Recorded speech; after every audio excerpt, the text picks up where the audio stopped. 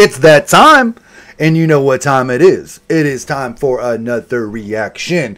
Check it out, guys. My name is Shawn, and this is my reaction channel. We're going to do something a little fun today. And what I mean by fun is we get to hear crazy liberals crying about white privilege. Now, I'm going to do my best to try to understand where these people are coming from. Okay, I haven't seen the video yet. Apparently, this is an old video. I think she said it was like a year, like 2022. She said she's going to try to get me a newer version, a newer video. But it's from Turning Point USA. And if you guys haven't followed Turning Point USA, they have incredible footage of liberals just, I mean, it's just crazy. So, anyways, if you do enjoy the reaction and you want more, subscribe. Let me know what you want to see. Put it in the comments. Send me some videos, and I'll react to them. Let's see what we got going on here. You know, we've all seen it before. We all seen the way these people act. We've all seen a lot of this stuff. And it's probably gotten worse throughout the years. But, you know, I'm curious to see. College in Pennsylvania has recently postponed an event that centered around being tired of... Okay, so this was 2022, which is okay because we already know this is the kind of stuff that's still going on campuses. Let's get into it, guys. Cis white men. So I'm at UT campus to ask students what they think about the event. Let's go find out. Well, I'm a cis white man myself, so I think I'd be kind of offended, but yeah, I mean, I'll be okay. I mean, people get harassed like that all the time, so. Honestly, slay. I agree. Yeah, that's fine. I mean, I don't know too much about what is like the event like. So it was an event where people were going to go like paint and draw about how they're tired of cis white men, and then the students were going to be able to display their art, kind of just like, you know, showing how they feel about it. What do you think? I feel like that's a pretty healthy way. I mean, like I think it's kind of funny, you know, like hating on white cis men because, like, just taking out anger in a more healthy way. Like if they're just doing art and like. I think it's kind of funny. You hear that? She said she thinks it's kind of funny that we're hating on cis white men. For you guys that don't know what cis white men means, I really don't know either. I believe it just means they're not a transgender. I don't know. Painting and expressing their emotions through like a creative way. Hell yeah, like I support. I think the problem. Oh Lord, look. We're gonna get into it, guys. I just wanted to also put in context for you guys really to understand what the question was. She wants to know, what do they feel about this event that they were holding that is an event basically hating white men. And the way they hate them is that they have to draw art, paint. They express their anger, their hatred for white men through art, which I absolutely find offensive, and I absolutely find ridiculous that there's something such as an event where we can openly hate any race, anybody, you know. Graphic. I think if they just change the name and just do like sneakily, I guess it would be better. Negativity is not the answer. You should never diss on another person. Yeah. So there could be another way they could have carried that out. Uplifting everyone. Yeah, I guess it should just be, how do we feel about we got some people with common sense in Pennsylvania? Is it a good thing? No, that is not a good thing. No. Honestly, I think it is helpful because there's just a lot of problems within, like, I guess certain type of cis men. You know what I mean? Mm-hmm. Like, I'm not saying like all of them are like, but like there is that certain behavior that some cis men will like carry. I feel like they just get away with too much. Man, I mean, like, if I saw that, I would just be like, I mean, I haven't done anything to you guys, you know what I mean? I get the whole, like, you know, like, again, like if they were affected by it before, then I guess it makes sense and I'll take that into context. But then again, like if I was personally attacked, I mean, I would feel pretty bad about that, to be honest. I don't know. It seems a little bit problematic, I'd say. It's important to recognize the systemic benefits that cis white men reap in our American society. Wow. Why is it always the white liberal? What is up with y'all white liberals, man? You guys would be the first one to speak out about your race. You'd be the first one to point your fingers at some white man or white woman. Always. Knowing you're in that category, Bubba. Knowing that one day this is going to bite you in your ass. Saying like we're tired of straight white men in society is really as like explicit as it sounds. I think it's just contributing to a general idea that like we're tired of straight white men having the power and everything, you know. And it's like we as women of color, as like students at this university, like we're very much capable of certain things, and we don't have the same privileges that are offered to straight white men. You don't? Oh my God. I'm really, really trying to give these guys a chance. So far I hear nothing but just nonsense. Basically saying that it's okay to have an event to hate white men. This lady's saying we're actually tired of white men being in power. So basically what you're saying is you're tired of white men going to school, going to college, being successful. You're tired of white men being successful and becoming your boss or becoming your instructor or your teacher, your professor, your principal. Like you don't want white people at your school, basically, that are in charge, is what I'm hearing. You're tired of it. And I've been hearing that from a lot of the ladies that I've been talking to today. Talk to me about what some of those privileges are. Yes, let's get into it. Here we go. Talk to me about that. I think I don't really know. Have you ever experienced like a specific instance? I don't know, but I also need to go. I know, I do need to go. I'm sorry. Whoa,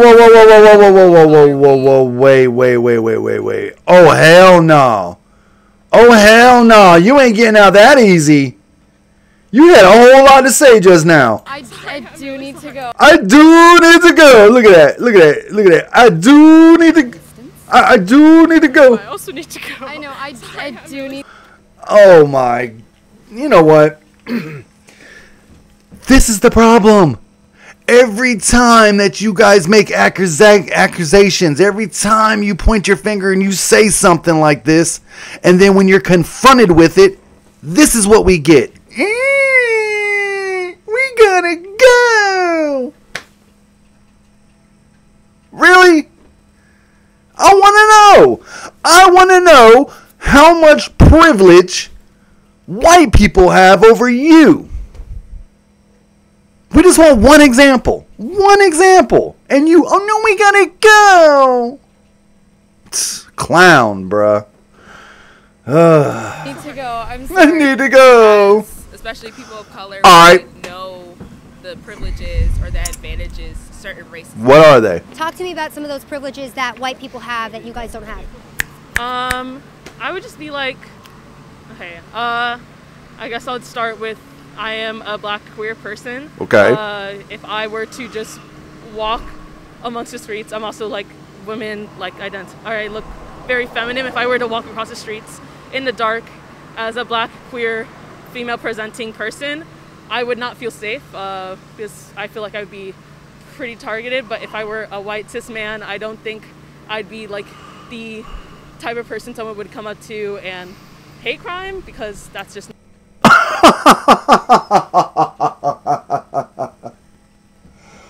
Oh my God, bro. My head is exploding. Why do you send me this stuff? I mean, listen, I have no problem with it. I actually find this stuff hilarious and very educational. But, oh my God.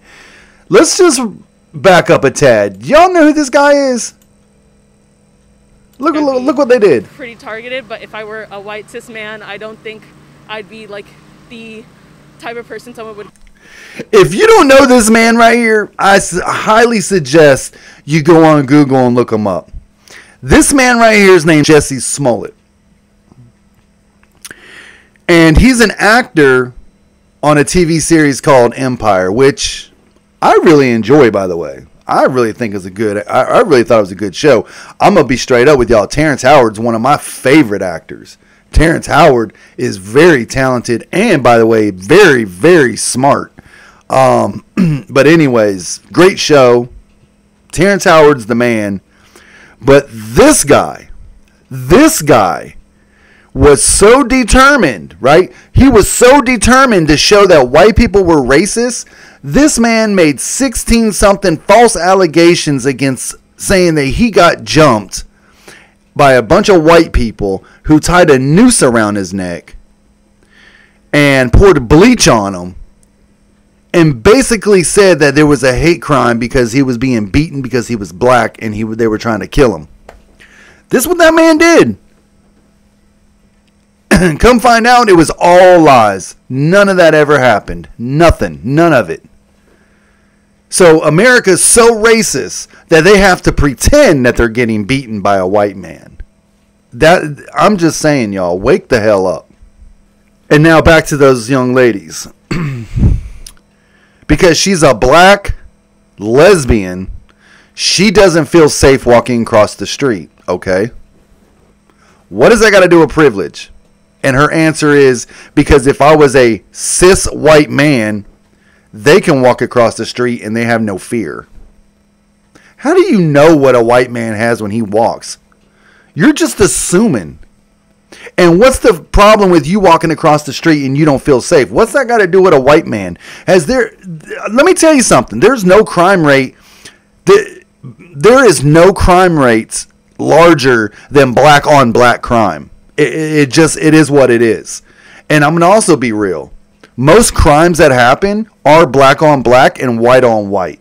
You don't see very much black on white and white on black anymore. You don't really see that.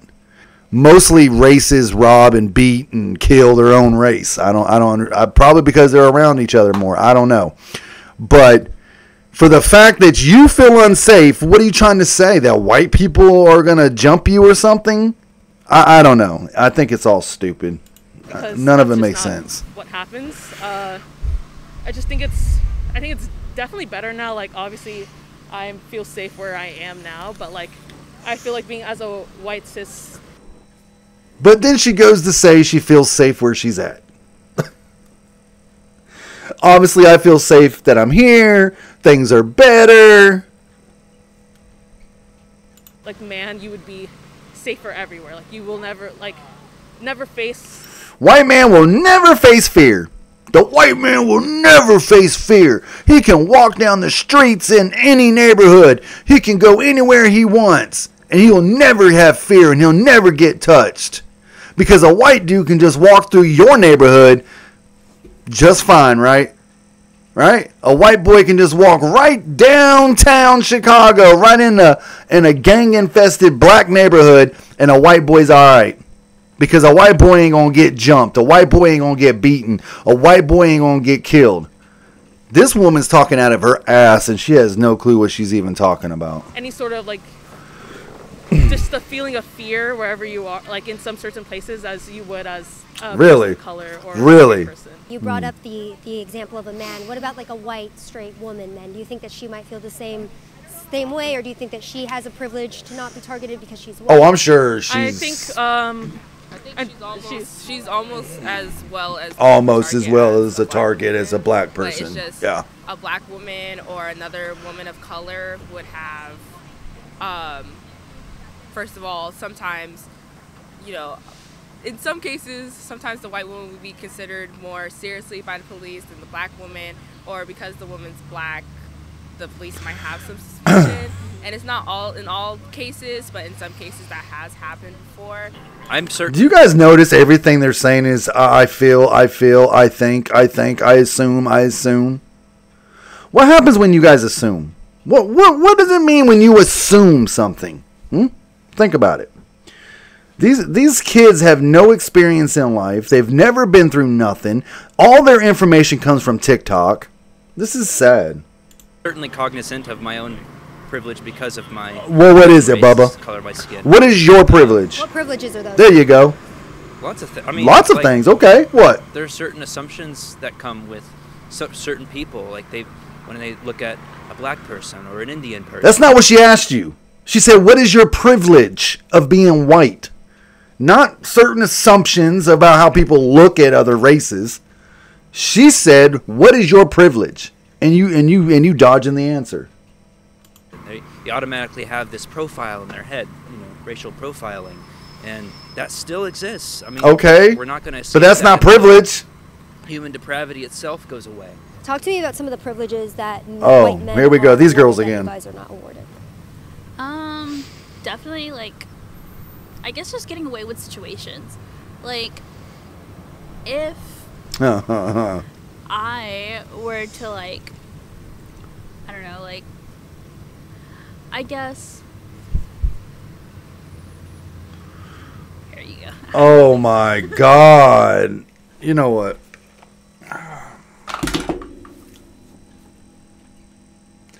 I'm not mad. I promise y'all I'm not mad.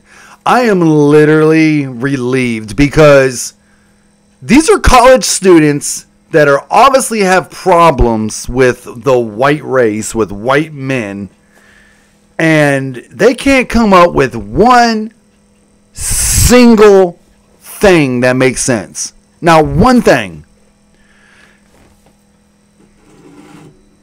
It's I have no idea. I gotta go. I don't know. I assume. I feel. I think. I don't know. I think it's hilarious, to be honest with you. But this in here looks like she's got a lot to say. Let's see. I'm sure she's gonna have something that will make sense, right? Come on. It's situations like if I had a problem with okay, again, a male teacher, hypothetical, they were a white cis male, there was less of a chance for something to happen to them because of it. I could literally report them for anything, but because of that, if they were upstanding in the community, sucks to me, basically. Do you think that it would be the same reaction if it was a black male teacher? No. No way, dude. No way. If a black teacher did something to me and I went and reported them, they would be fired. But if I reported a white person, no actions would be taken, is what she just said. Again, mind you guys, this is all hypothetical, right? All hypothetical. I feel, I think, I believe. She's assuming. She's assuming for the camera. She's just making this stuff up. Problem will be solved immediately. Oh, yeah. Yeah. I mean... yeah, I disagree. Yeah. But you have nothing to say. POC people are more targeted, or minorities are more targeted, especially with crimes in general, or if a person of color was to do something wrong, people would deal with it more quickly than if it was a cis white male. So you mentioned white men having... Here's this guy again. I'm curious to see what this goofball has to say. He's full of himself. More privileges. Can you talk to me about what some of those privileges are? Yeah, so come on. Generally, there's not really ever a sense of discrepancy whenever someone is trying to, let's say for instance, there is a man who commits a crime and he's a regular looking white guy. Police are generally commits a crime and he's I love her. A regular looking white guy. Police are generally more likely to not have adverse reactions to them. Say if they're having any sudden movements or sharp movements, they'll generally be more lenient with them compared to if it was a black or brown person. Generally doesn't really matter about, well, I guess the gender does matter sometimes, but more so I guess the skin tone when it's referring to like police and stuff like that. Where do you get that analysis from? Yeah, where? Like statistics, crime statistics, rates of arrest compared to comparing white people to like black and brown people or minorities in general. What would you say to people who say like the black community commits the majority of the crime, that's why they're more likely to be arrested? What would you say to that point? I would say that there are certain factors of society that have contributed to black and brown people being more impoverished, and crime is sort of the way that a lot of people see an escape from this poverty. Stealing is a crime, but say you're a hungry man and you go into a grocery store and you steal some food for you or your family. Is that really a crime, or are you just trying to survive at that point, Specifically minority. It's a crime, homie. It's a crime. I respect where you're trying to go. Because I will say this. I have kids that are growing up around violence and growing up with a bunch of gangs and stuff like that. They don't know no better. They do what they're taught, right? So, and then they go to the store and they steal, and they have to learn consequences by going to jail. I'm just saying, it falls on the parents, right? It falls on the parents, and in today's world and today's society, I don't find any excuse why a man cannot provide for his children. If you have a child that is hungry, there are so many programs, there are so many ways that you can get food. If you look at the middle class refrigerator versus a poor person's refrigerator, it'll blow your mind. Because there's EBT, there's welfare, there's so many benefits for poor people.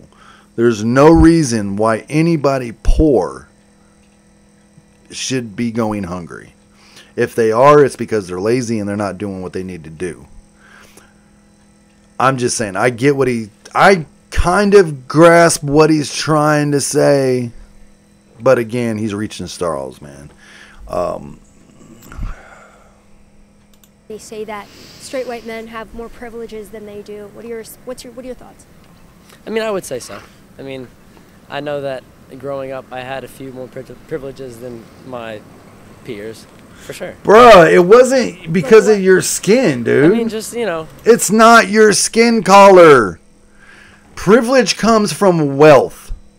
That's what everybody seems to be forgetting. We saw this shit in the 1930s and the 40s and the 50s. We saw this with families that were rich and families that were poor. You had the white kids, and the Jews and the Irish kids, and you had all the white kids walking down the streets kicking cans and trying to find pennies on the ground because their family was poor. But then you had the rich kids that had everything. Their nice clothes, nice shoes, nice cars. They all went to the nicest schools. Not because they were white. They did it because they had it because they were wealthy. A wealthy black man is going to have more privilege than a poor white man. All right? A wealthy white man is going to have more privilege than a poor black man.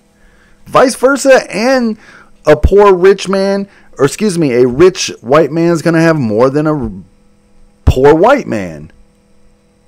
Wealth is the privilege, not your color of your skin. Like,